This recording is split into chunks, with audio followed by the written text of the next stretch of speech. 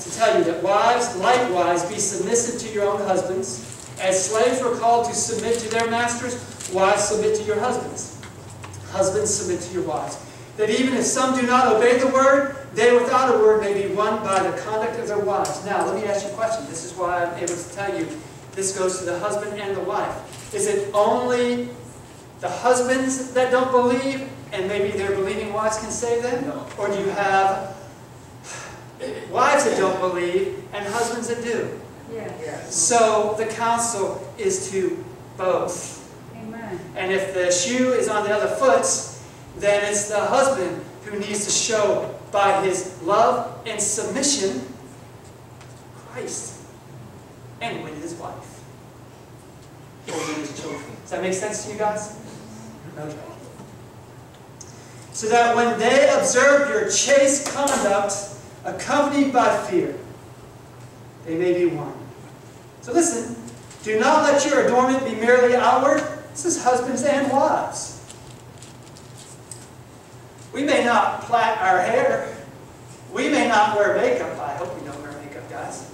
In this day and age, you sometimes just don't know.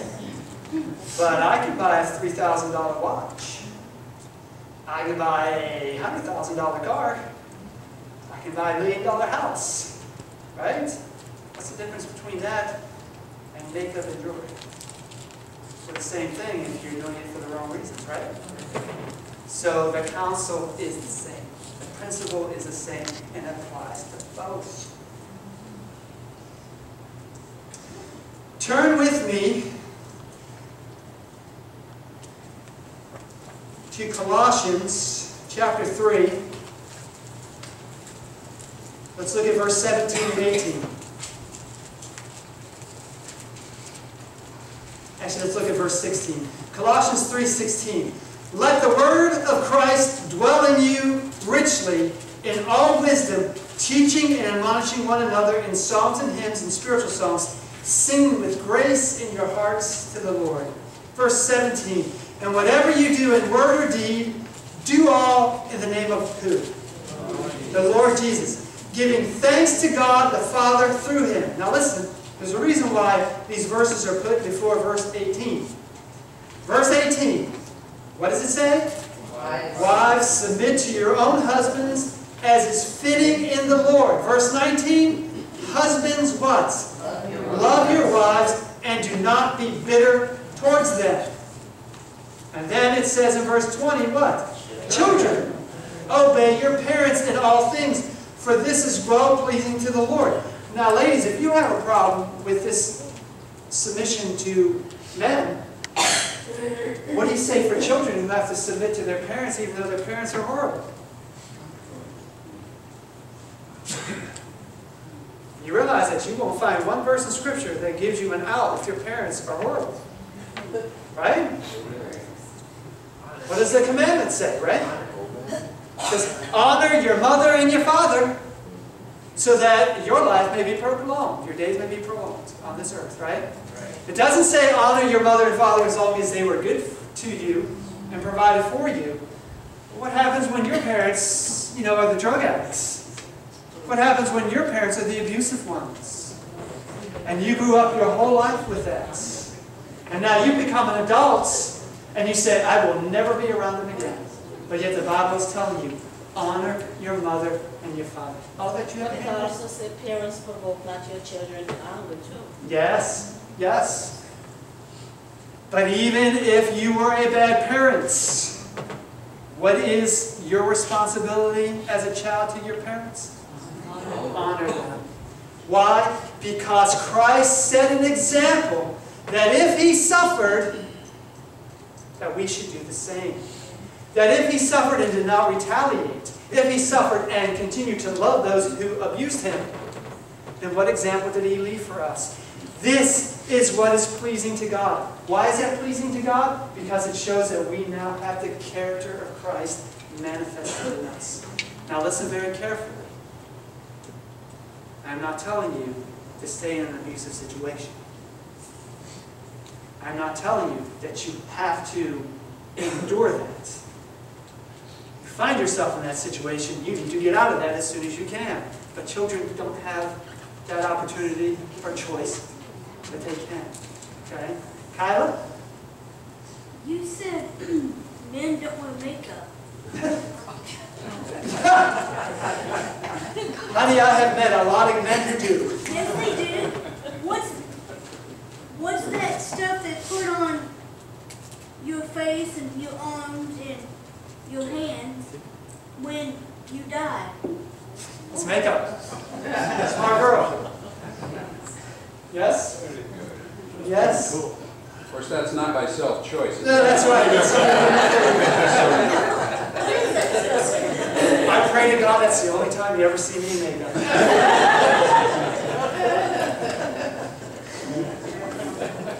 Okay, look, that was Colossians.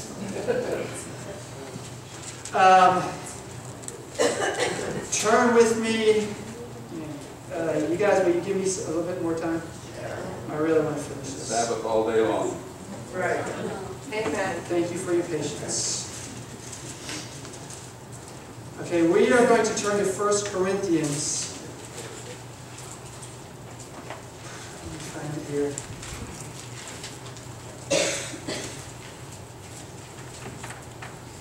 1 Corinthians chapter 7.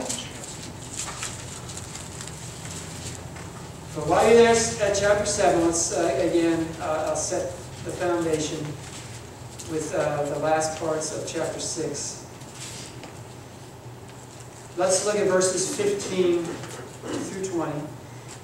Chapter 6 says, "Do you not know that your bodies are members of who? Christ. Shall I then take the members of Christ and make them members of a harlot? Certainly not. Or do you not know that he who is joined to a harlot is one body with her? For the two, he says, shall become one flesh." What is that a quote from? The two shall become one. Isn't that done in marriage? Yes. That when you marry someone, the two now shall become one. Right? Let's look at verse 19. "Do you not know that your body is a temple of the Holy Spirit who is in you, whom you have from God, and you are what? Not your own." Understand this is important. "For you are bought with a price, therefore glorify God in your body and in your spirit, which are God's. Now concerning the things of which you wrote to me," let's look at verse 3. "Let the husband render to his wife the affection due her, and likewise also the wife to her husband." Verse 4, "The wife does not have authority over her own body, but the husband does. And likewise the husband does not have authority over his own body, but the wife does." You are not your own. When you get married, you now live for the betterment of your spouse. And your spouse now lives for the betterment of you. You are to look after her needs, and she is to look after yours. And if you do that, you will have the biblical submission within your family in 2015. It is not about, well, I'm the guy, whatever I says goes, and you have to listen to me. It is, I love you, I respect you, I am here for you. And your thoughts, your input into this marriage is just as important as mine. I will listen to you, I will submit, and I will learn. But you in turn have to do the same thing. Right? That's what this is about.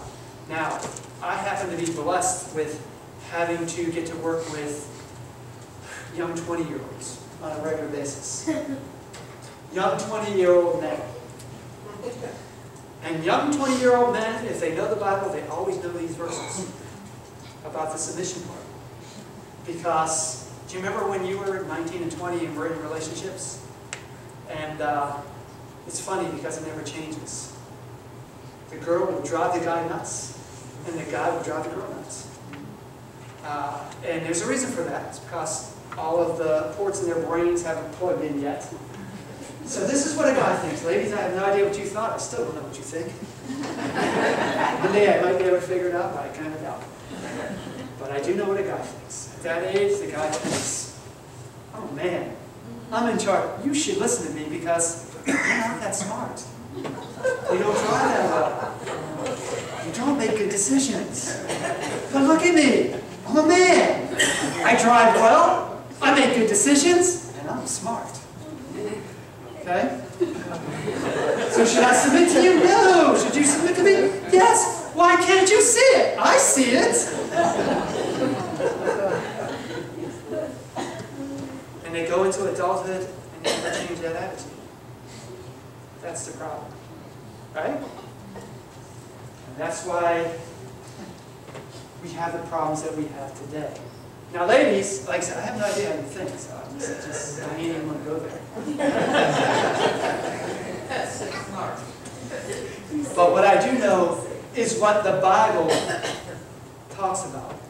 And I know my God well enough to know that what He says is true. And that what He exhorts me to do, if I were to listen to Him, it is the best. Right? Okay, so, one last text. Turn with me to Ephesians.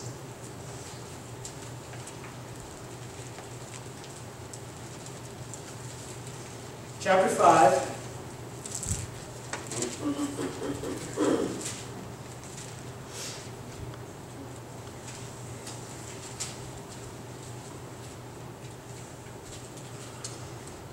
Let's look at verse 21. Ephesians chapter 5, verse 21. What's that first word? Submit. Oh, there you go. Still grind you? Just, submit. Do you know why it's there over and over again? Because God knows that we always have a problem with this part. Because this, brothers and sisters, is going to show whether you have really taken Christ and whether you're really in Christ or whether you're just playing, being the hypocrite, the actor. Well, let's look at what He did for us. Exactly. So, if you still want to control everything, if you have a problem with submitting, the problem isn't with the man, the problem isn't with the woman. The problem is between you and your God. Okay? Now I noticed you blew my pages over. So let me find it again. Ephesians chapter 5, right? What verse did I say? Okay. First word is submitting. Not submit. Submitting. Submitting to one another in the fear of God. Now, I love this verse because it doesn't pick men or women. It just tells every one of us. Who are we submit to? We are to submit to one another. Listen, this is how a church is supposed to work. You call me pastor. Doesn't mean that I make all the decisions here. It wasn't until, I think it was last week, that I actually had a key for this place. Thank you, Donald.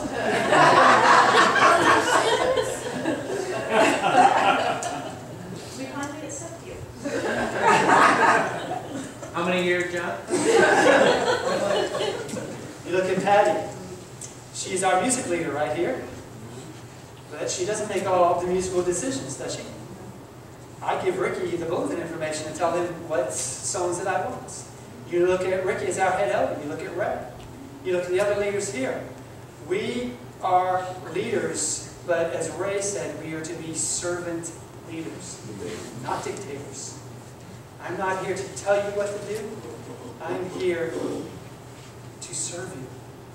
I'm here to hopefully be an example and to live a life that shows you that Christ is real, that Christ lives in me, and that what I speak out of knowledge of what Christ has done in me. Amen? Okay, so, submitting to one another in the fear of God. Wives, submit to your own husbands as to the Lord. There you go, ladies, I told you. This is the one verse that is given to you. Only one. Now let's look where it goes from here. For the husband is the head of the wife, as also Christ is the head of the church, and He is Savior of the body. Therefore, just as the church is subject to Christ, so let the wives be to their own husbands in everything. Verse 25. What does it say? Husbands, love your wives, just as Christ also loved the church and gave himself for her. And you think that it ends of his speaking to the husbands, but it doesn't. This whole next section that speaks of the bride is speaking to the husband and how you are to act towards your wife. Just as Christ also loved the church and gave himself for her, that he might sanctify and cleanse her with the washing of the water by the word, that he might present her to himself a glorious church, not having spot or wrinkle or any such thing, but that she should be holy and without blemish.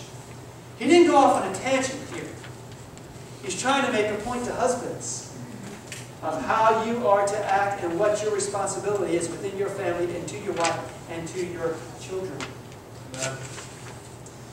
Because it goes in verse 28. He didn't go off on a tangent and then brings it back. He makes a point. And the point was how Christ sanctified the church, cleansed her with the washing of the water by the word, that he might present her to himself as a glorious church, not having spot or wrinkle or any such thing, but she should be holy and without blemish. What does it say after that? You got that verse right? Yes. Can you read it? Sure. So ought men to love their wives. Stop. So ought men, you're reading from the King James. Yes. So husbands ought to love their wives. Why? So that the husband can present her without spot and blemish, just like Christ brings the church. You understand? He didn't go off on a tangent here. He's telling you what high calling men you've been called to. When we look at 1 Peter, Peter is telling the wife that in your chaste conduct, even if your husband is an unbeliever, submit to him and you may win him for Christ. Now, here in Ephesians, Paul is telling you, husbands, love your wives as Christ loved the church, so that you can present your wife without spot and blemish through your love. And that if you are submitting to each other, the love you show her and the love she shows you and the love you show your children will be passed on from one generation to the next, and you will be without spot. Hallelujah. Does that make sense to you guys? Amen. Ray, can you go on and finish? Yes. So ought men to love their wives as their own bodies. He that loveth his wife loveth himself. Keep going. For no man ever hath hated his own flesh, but nourisheth it and cherisheth it, even as the Lord the church. For we are members of his body, of his flesh, and of his bones. For this cause shall a man leave his father and mother, and shall be joined unto his wife, and they two shall be one flesh. I want you to understand here Paul's thought. He, as I said, is not going off on a tangent when he's talking about husbands, and then he's going off on how beautiful and spotless the church should be. He is telling husbands, this is what your calling is. You have submitted to Christ, and you now are in his place. You represent him. And the wife is supposed to submit to your leadership because you represent Christ. You are to present her without spot and blemish. How? By the love you have for her. That you're willing to die for her. That you would do anything. What man hates his own body? You love yourself, so you're going to take care of yourself. So if you take care of yourself, you should treat your wife the same way. Does that make sense to you? Yeah. That is what biblical submission is. Let me tell you something here, ladies. You get to see what it says here. But men, if you understand what this verse is calling you to, you're being called to something much higher and much more responsibility than the exhortation that's given to the ladies that submit to their husbands. The ladies, it's only done as you see your husbands, as Deborah said, submitting to God. Does that make sense to you guys? All right. Our closing hymn this morning is hymn number 462.